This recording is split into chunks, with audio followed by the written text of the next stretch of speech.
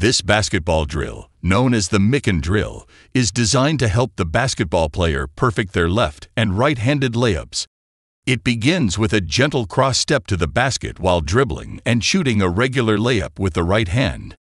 On a rebound, switch up and do a left-hand layup instead.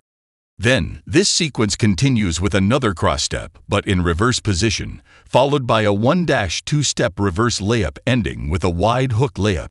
The challenge of this basketball drill is to achieve 10 points in a row without failing. This exercise requires concentration combined with strong basketball skills for its successful completion.